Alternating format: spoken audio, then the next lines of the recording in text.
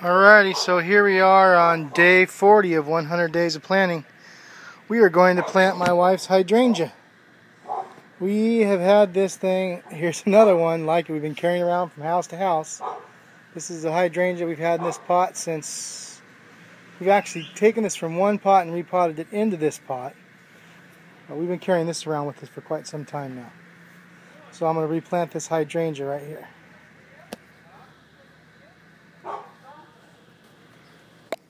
Alright, well, that didn't take me very long. That was going to be a quick video.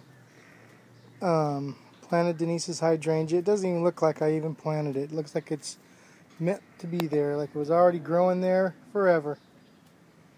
Anyways, there's the hydrangea in the ground. Big old thing. We gotta chop it down. This thing just grew crazy this year. So anyways, hydrangea's in. I'm going to fill that corner now.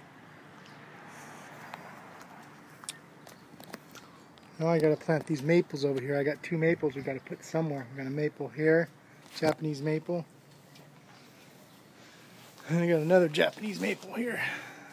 I don't know where we're gonna plant them yet though, but that's gonna be one of our videos here pretty soon. See you next time on 100 Days of Video, 100 Days of Planting.